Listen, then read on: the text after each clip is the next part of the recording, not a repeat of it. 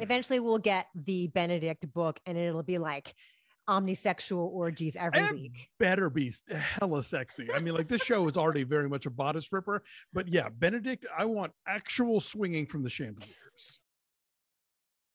Got a quick little news for you today. We've got some box office and some Bridgerton news. But first, our movie house shout out of the week goes to the Grand Cinema in Tacoma, Washington. When we asked you guys, we put out a call saying, hey, let us know about your theaters that you love. The Grand is one that got some mentions. And so we were thrilled to learn about them and the great work that they are doing up there. They just celebrated 25 years as a nonprofit film hub up there. They show a variety of stuff. They show art house films, like they're going to have Men this weekend and Downton Abbey, but then they're also going to do Top Gun Maverick next week. Yeah, but then they also do a really cool thing called their Weird Elephant series, where they show like midnights of everything from Inland Empire and Swiss Army Man and The Princess Bride, like a random array of stuff, like cool retro things and weird things. They do a film camp where they teach kids how to make movies. Oh, nice. Yeah, they do an outdoor film series and they try to go to parts of town where folks might be disadvantaged and, you know, give free family movies in the outdoors. Cool. They do the Tacoma Film Festival and just cool stuff in general. So thank you to the fine folks at the Grand. And like all these theaters we've been talking about, they're kind enough to post about us on their social media and website so that everyone can learn about all these wonderful places that we are talking about. More eyeballs, we get more eyeballs, and we want to tell the world and let folks know to get back to the movies. So yes, go and see places like the Grand Cinema. Thank you. All right, so we've got some box office news for you. Firestarter tanked like non-starter is right. Like it was yes. Jokingly, your line was failure to ignite, but truly that happened either, you know, because it was streaming, you didn't have to go see it in a theater, or maybe just because it was terrible. It's at like 12% on the tomato meter, but it only made $3.8 million in its opening weekend. Yeah, I think that we're going to start seeing that, you know, all the studios having their own streaming platforms, they're going to use those in a variety of ways, but I think one of them is going to be the cut and run, you know, where like because they knew this was not going to do well, that I'm sure the word of mouth was terrible, that they knew the reviews were going to be bad.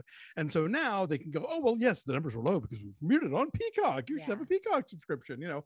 But I think like if we look back to the last Halloween movie, that also went day and date. And I think it fared better in theaters. Yeah. I mean, this weekend and next weekend are going to be really big for some upcoming movies because we've got Men and Downton Abbey this week. We've got Top Gun and Bob's Burgers next week. So it's all coming, but this was sort of quiet because even Doctor Strange had a giant second week drop. It dropped 67%. I mean, it's still a ridiculous amount of money. It still has made $688 million globally. I mean, it's not a failure, but it's a bigger second week drop than most of the recent Marvel movies are.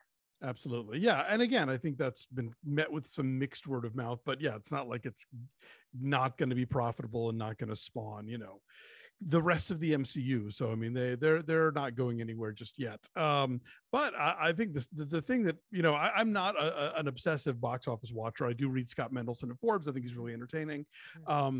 The sustained performance of Everything Everywhere All at Once, I think, has really been the sleeper story of the spring, where its weekend to weekend drops are real low, and it's very close to becoming A24's highest grossing movie ever.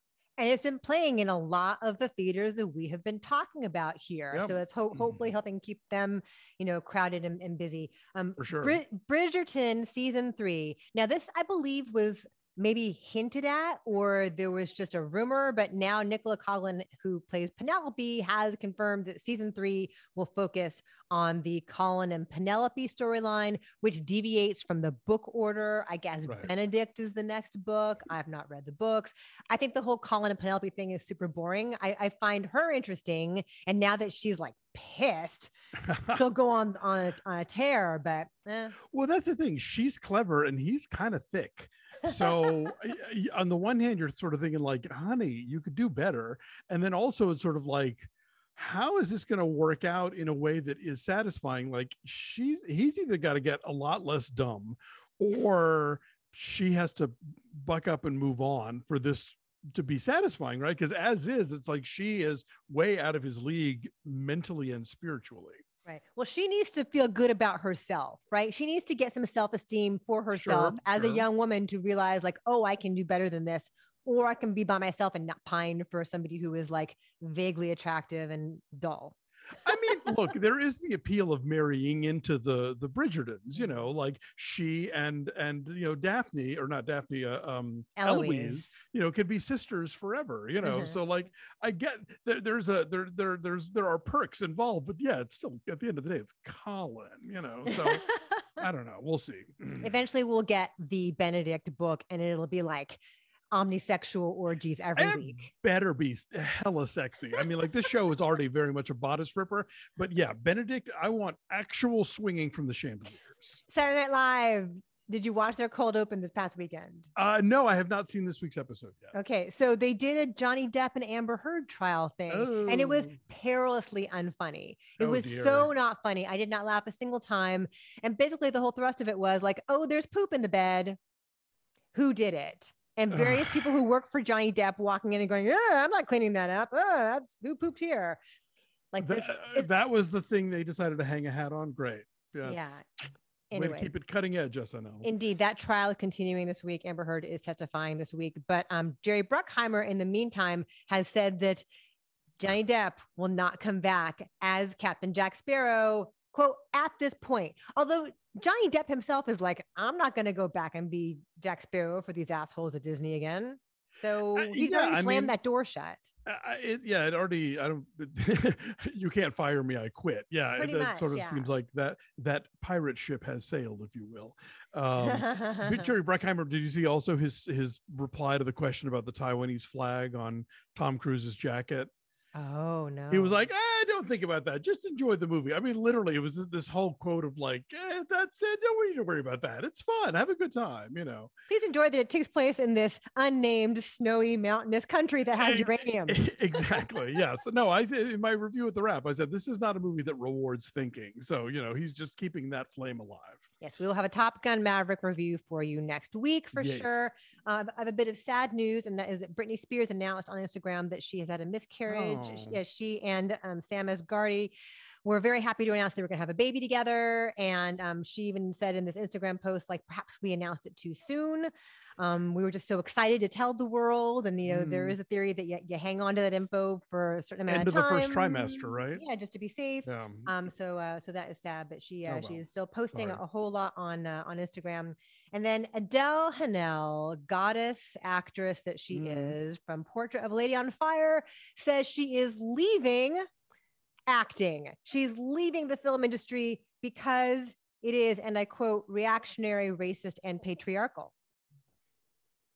She's not wrong. I mean, I get it. I think you either have to like contend with a lot of shit or just decide, nope, there are other sandboxes I can play in. And so if she can find rewarding work in the theater or in other venues that respect her talent and that are less, sort of toxic for her to deal with on a daily basis, more power to her. She is great and talented and can write her own ticket. So, let's see what that looks like. And has an incredible presence that hopefully she will bring back to the screen one of these days. Hatching, which is a movie that we reviewed a couple of weeks back, is going to be out on streaming and VOD starting today, this Tuesday. And so you can go watch it and squirm from the comfort of your own couch watching Hatching, and you should.